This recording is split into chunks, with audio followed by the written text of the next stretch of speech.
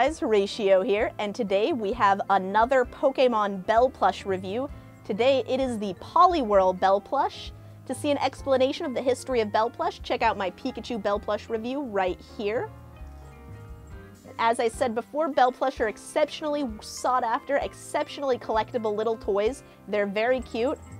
They do live up to their name with little bells attached to their head, and Poliwhirl is one of my personal favorites. So, let's take a look. Alrighty, and here we are with our Poliwhirl. You can see it in its box. Unlike Pikachu, Poliwhirl has never been removed, so he will not fall out as I lift him up.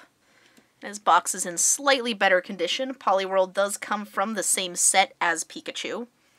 Set number 2. You can see that noted right there. It does say Suzunari Pokemon, Pocket Monsters.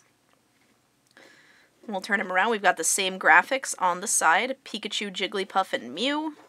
And Bulbasaur, Charmander, and Squirtle. And then on the back, we have the same set, so I will not go through and name them all again, but if you'd like to check them out, go ahead and check out my Pikachu review. And all of our copyright information. And again, we've got this loop, which is generally for hanging them in the back of UFO catcher machines as a display, like, hey, look what's in here. So, let's get a good look at him close up. We can see, as with Pikachu, he is primarily made out of velour. And then he has felt accents on his eyes with paint.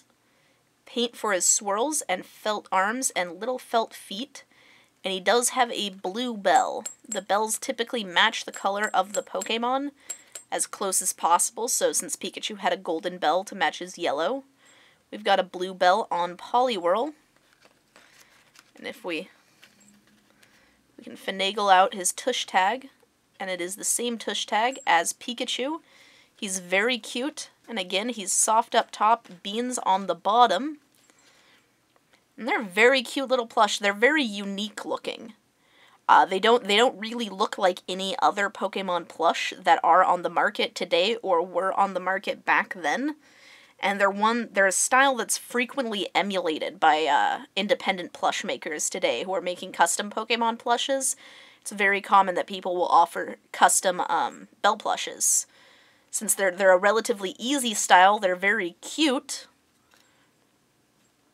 and the materials generally aren't too expensive, so they're also plushes that people frequently want to commission. Since a Bell plush commission, depending on the maker, usually doesn't run more than $50, whereas a different plush might run up to several $100s. And then on the bottom we have him tied down firmly. So yeah, there you have it. Alrighty, thanks for watching, guys. Comment, like, subscribe, do all that wonderful stuff, and I will love you forever. And to see this video and more like it, check out RidersRangersandRambles.com. Crazy Toku news in the craziest way possible.